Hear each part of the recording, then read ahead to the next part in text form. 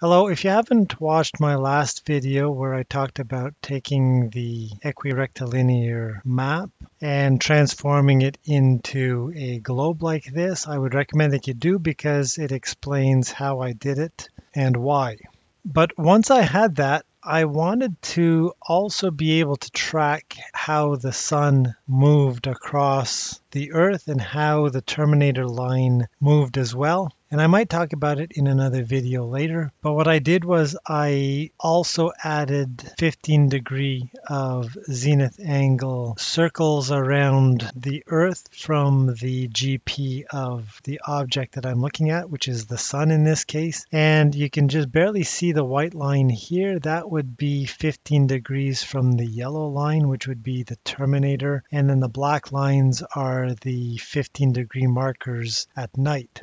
And I decided to compare what the computed view of the Earth from space would look like compared to images taken from the Himawari 8 satellite. And I noticed that the Himawari images didn't quite have the full view of the Earth than my rendering. And if you compare the two side by side, here's India right here, and this would be the Arabian Sea right here.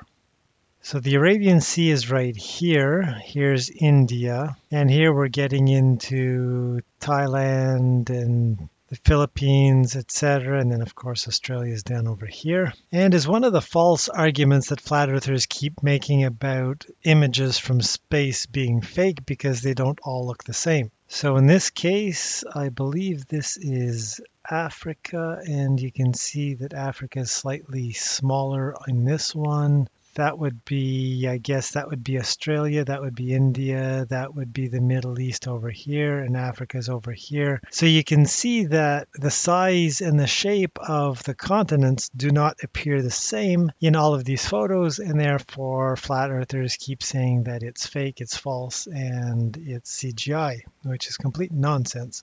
And so here's my explanation.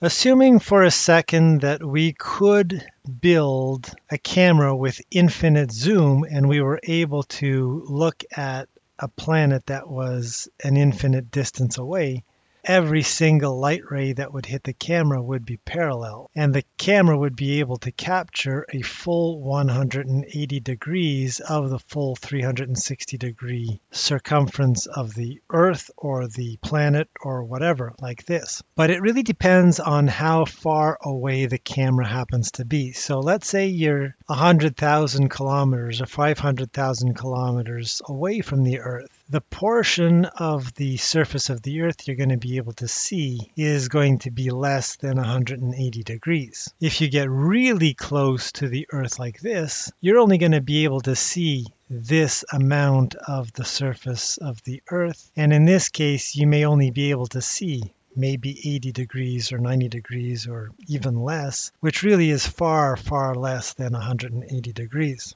So when I came back to compare what the Himawari 8 would capture relative to what I generated in the computer, I had to be able to determine roughly how far away the Himawari 8 was, or given the fact that I kind of knew what it captured, I could try to estimate how far away from the Earth the Himawari 8 satellite was. And I know that this is 180 degrees because that's the way I coded it.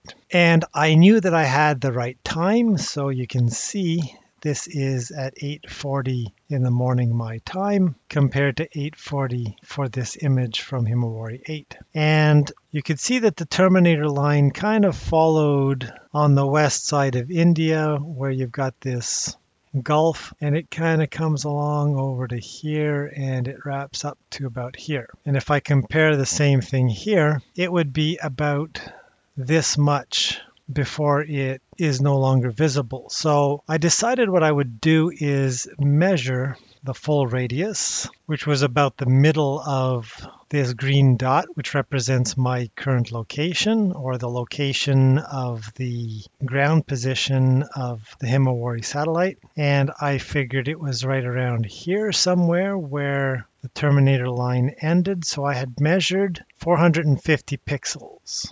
So I measured 450, and then I also measured where the terminator line was, which was around 444.7. One of the first things that I really had to do was to find out where the terminator line ended. So if I come over to here, Himawari 8 is right above Papua New Guinea. And so if I come back over to here, it would be roughly right around here somewhere. And the terminator line I could see pretty much to about there. And if I come back over to here and I try a similar direction like this, the full radius was about 450 pixels. And in this case, I measured 443.8 pixels for the terminator. The first time I measured it, I had measured 442.8 pixels. So in this case, I only added an extra pixel. Out of 450, there is going to be some small margin of error. But the trick now is to see what percentage of the full 180 degrees the camera can see. And so let's just say that the satellite is off in space at some unknown distance and it sees the Earth over here. These lines would represent the rays of light that are tangent to the outermost part of the Earth that the camera can see from that distance. So this point here would be the point of the circle that the Earth can see. If I can quantify the ratio between this x component and the full radius that represents a full 90 degrees, I should hopefully be able to calculate this angle here. If I can see the entire thing, then this divided by this would be 1. The arc cosine of that would be 0 degrees, which would represent this angle. In this case, let's say the arc cosine of 50% might represent maybe a 60-degree angle or roughly thereabouts. I'm just making these numbers up without looking them up, but that's the idea that I had. So I generated the fraction of where I had calculated the terminator line for that angle relative to the full radius, and I came out with a fraction of 0.984. I had calculated the arc cosine of this fraction and I got 10.2630959 degrees. If the opposite side is 6,371 kilometers and I have an angle of 10.263 degrees, the tangent of 10 degrees, by the way, is 0.18. I had calculated the distance by dividing the opposite by the tangent, and I got 35,186.16 kilometers. According to Wikipedia, the perigee and the apogee of the Himawari 8 satellite is 35,791 and 35,795 kilometers. If I take the average, my first estimate was off by 600 kilometers with an error of 1.72%. If I add the extra 1 pixel in the measurement, then I'm off by 2,000 kilometers out of 35,000, or I have an error of 5.76. These are extra calculations that I put in to be able to change the zoom in real time. I just tied it into the zoom setting for the camera. And a default zoom of 12 would be the full 180 degrees, and I've got this reversed, but it doesn't really matter. If I change the zoom, what it's doing is it's changing this fraction to be able to see less of the sphere as if I was approaching the Earth from space like this. And so finally, I was able to calculate a value that was pretty close to what Himawari 8 would see with the appropriate zoom level. From a simple observation and a bit of number crunching, I was able to arrive at a value very close to the published distance that the Himawari 8 satellite is said to orbit.